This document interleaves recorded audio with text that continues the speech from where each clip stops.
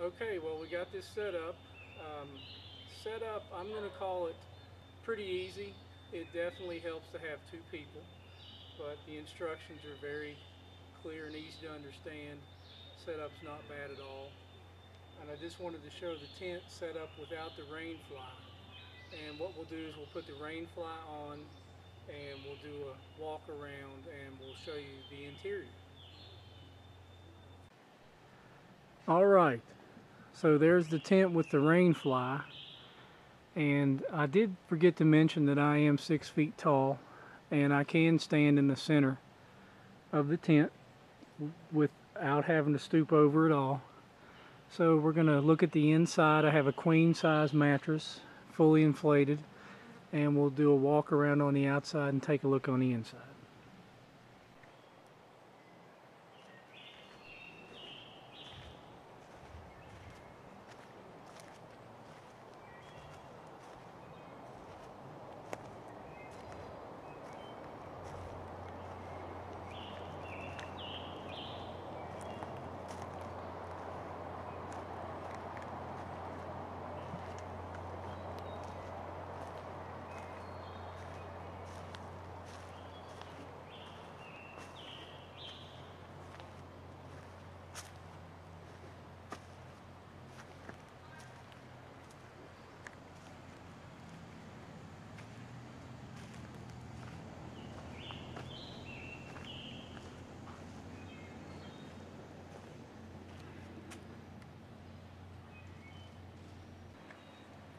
Okay, here's a look from inside. Got the mattress at one end. It's a queen size inflatable.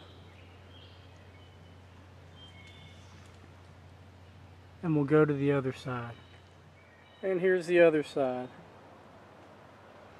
That mattress takes up quite a bit of room, but there is a fair amount of additional space on the free side.